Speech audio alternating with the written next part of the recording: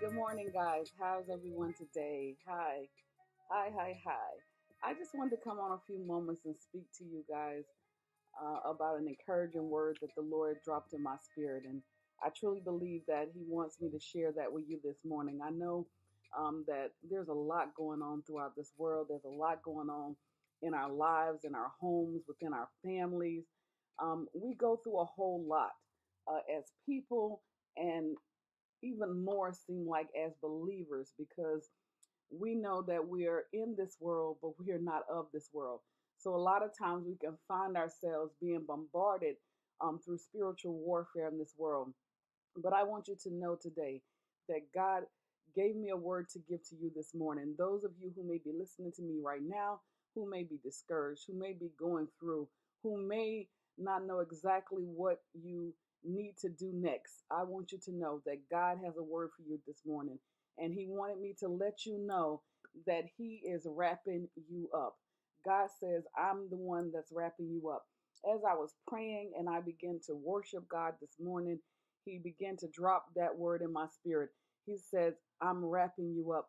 And then I heard Him very clearly when He said to me, He said, and we're going to go to Psalms, the 34th chapter. And we're going to begin at the 15th verse. 15th verse. And that's where we're going to start it this morning. And it reads, The eyes of the Lord are upon the righteous, and His ears are open unto their cry. The face of the Lord against them that do evil, and cut off remembrance of them from the earth. The 17th verse starts, The righteous cry, and the Lord heareth, and delivereth them out of all their troubles. The Lord is nigh unto them that are of a broken heart, or a broken spirit, and saveth such with a contrite spirit. 19th is our focus verse, and I could hear the Lord clearer than ever this morning when He spoke this word into my spirit. He said, Shanina, many are the afflictions of the righteous, but I am your Lord, and I am able, I am capable, I am willing to deliver you from them all. So as I begin to meditate on that and think about it, God said, I want you to give that word to someone this morning. Someone is going through, someone is not knowing what they're going to do next. But I want you to tell them that many are their afflictions. Many are their afflictions, but I am able to deliver them out of all of them. So let's just break down that. We want to start at the 17th verse, and we want to just look at that for a few moments. It says, the righteous cry. If you are righteous, and we know that we have been adopted into the royal priesthood, if you have accepted Christ as your personal Savior, you are now heir and joint heir with Jesus Christ. He has set you aside. You are chosen. You are a royal priesthood. You are a peculiar people. We know that He said we can come to Him and we can cry, Abba, Father. So the Bible is telling us here, the word of God in Psalms 34 and 17, that the righteous cry and the Lord heareth. That's right. God heareth us. Not only do He hear us, the word of God say He deliver us. You know, a lot of times you could be talking to people and your mouth, their mouth is moving, but you're really not hearing anything they're saying. Well, that's not God. God said the righteous cry and the Lord heareth. And not only will He prove to you that He heard you, how He's going to prove that is it says, and He shall deliver them out of all their troubles. That lets us know that we're not going to have just one trouble. We're not going to have two or three problems or situations or circumstances that occur. It says, He shall deliver us out of all of our troubles. There is nothing too hard for God. There is nothing that He can't do. There is no problem that you can find yourself being faced with. But why? Because the Bible says Solomon said there's nothing new under the sun.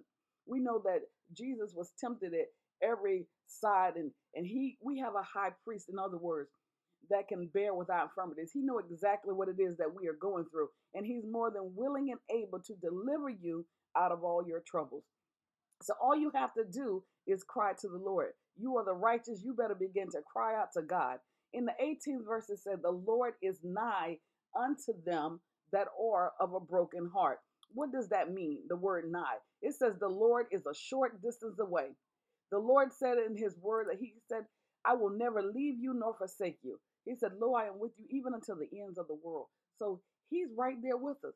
He's never going to leave us or forsake us. He's nigh thee.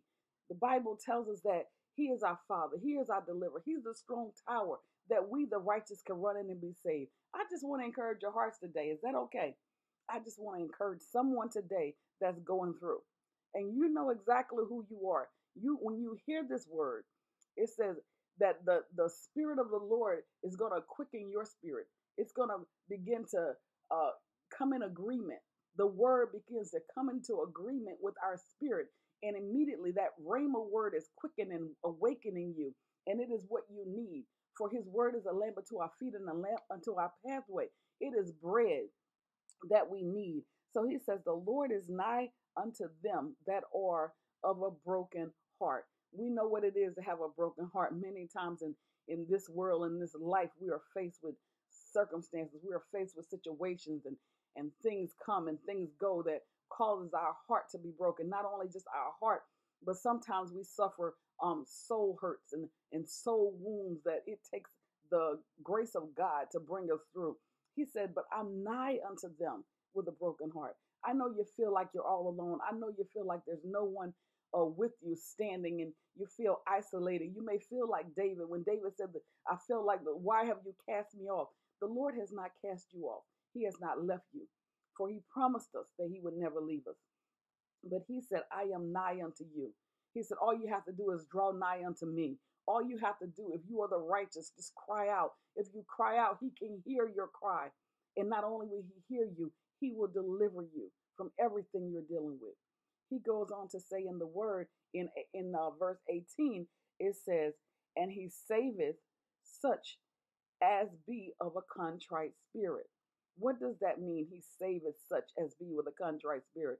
Not only is he nigh to you when your heart is broken, but he has the ability to be able to save you if you have guilt, if you have remorse, or if you are sorry for maybe bad decisions or bad choices. Because a lot of times we can't blame everything on the devil. The truth of the matter is, some things we get into ourselves. Some things, because of disobedience, we've caused problems to come upon ourselves because we did not pray and ask God to order our steps. We find ourselves out of step with the will of God for our lives. And when we do that, we find ourselves getting into trouble. But the Lord is saying that I'll save you. All you have to do is come to me and acknowledge and be remorseful for the things that you have done or what it is you're going through. And just trust me. Trust me. Then we get to our focus verse. And I'm not going to be here long. This is the final verse. And it says, many are the affliction of the righteous. My God. Many are the affliction. It didn't say one affliction. It says many are the affliction. We begin to look up what affliction is. We know that affliction is something that causes pain or suffering. A lot of times we find ourselves going through a whole lot of pain and a whole lot of suffering. Maybe you sickness in your body, or maybe you lost a loved one, or maybe you're on a financial strain right now, or maybe your husband or your wife walked out on you. Maybe your children are not acting right or doing right, and they're causing you a lot of suffering and a lot of pain. I want you to know the word of God is telling us that many are the affliction of the righteous. That lets us know we're going to go through some things, church. It rains on the just as well as the unjust. But the word of God is telling us that the Lord, it is the Lord. It is not, it is the Lord Yahweh. It is the Lord Elohim. It is the Lord Jehovah Jireh, your provider. It is the Lord Jehovah Nisi. It is the Lord Yahweh Shalom, your peace, that will deliver you out of all of them. He didn't say Buddha's going to deliver you. He didn't say Confucius could deliver you. He didn't say John Smith is going to deliver you. He didn't say any other idol or God or any other thing that we go to self-medicate or try to get us through the situations or the circumstances that we find ourselves in. None of those things will be able to deliver you. But he said the Lord will deliver him out of all of them. Not one of them, but all of them. So I just wanted to encourage your heart today to let you know that there is nothing too hard for God. Don't give up. Don't give up, because many are our afflictions as righteous. All we have to do is cry to the Lord. And guess what? He hears you. and he will deliver you out of all your troubles. So right there where you are this morning, if you are going through, if you are suffering, if you are in pain, if you don't know what to do next, I want you to bow your heads and pray with me right now.